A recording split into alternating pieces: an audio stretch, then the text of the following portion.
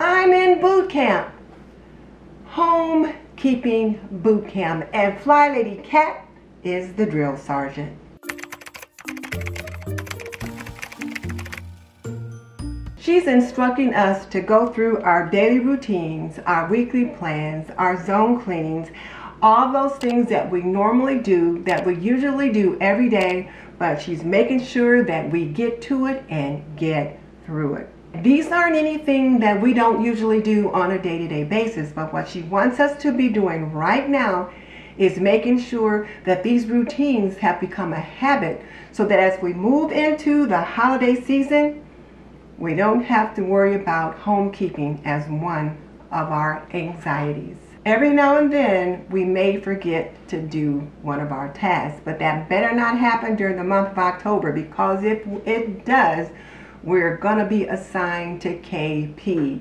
KP is not kitchen police, it's cat punishment, and we won't even talk about that. So every night, at the end of completing all of our routines, we're supposed to send her a report, and that report is just a simple thumbs up emoji or a thumbs down. If we have to send a thumbs down, we get KP. And I am not about to get KP, so I have definitely been on my P's and Q's. And like I said, her goal is that we are in good shape and very comfortable doing our routines so that we can easily prepare for the holidays. And you know what?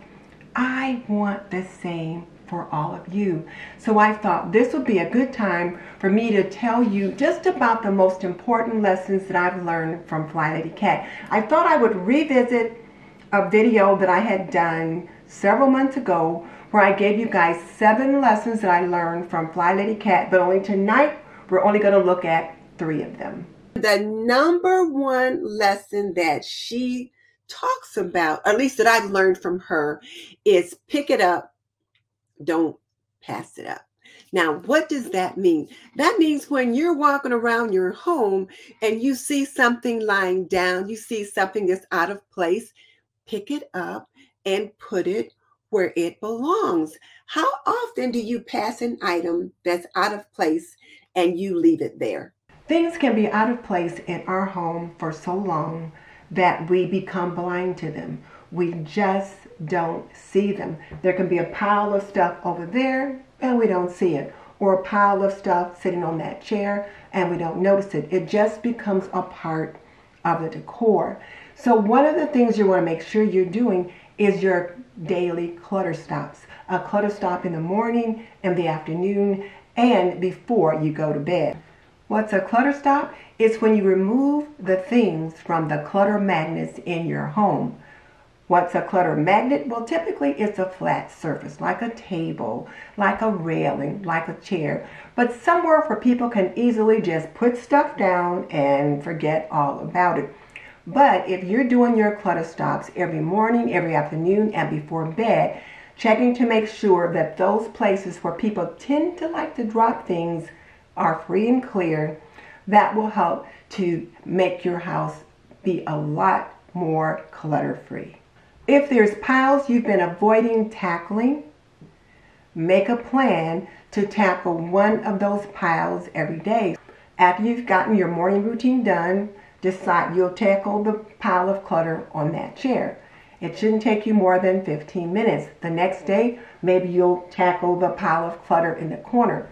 What you want to do is plan to tackle one pile of that clutter every day, but not so much that you overwhelm yourself. Just one pile or one task that shouldn't take you more than 15 minutes. So lesson number 2 that was really, really important to me from Fly Lady Cat is that there is no playing catch up. So let's say you're feeling pretty overwhelmed.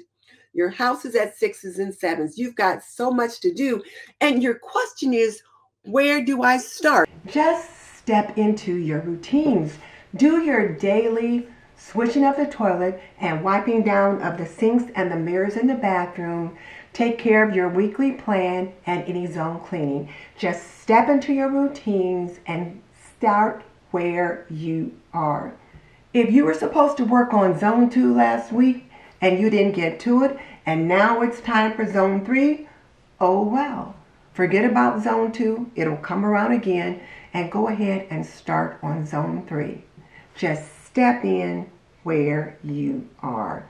If it's Monday, do your weekly home blessing. If it's Tuesday and it's your free day, take the day off. Wednesday, do the planning that you need to do. But step in where you are. And don't allow yourself to be disappointed or depressed because you didn't get this or that done. Remember, there's no pouring on ketchup. And then lesson number 3 from Fly Lady Cat is you can't organize clutter.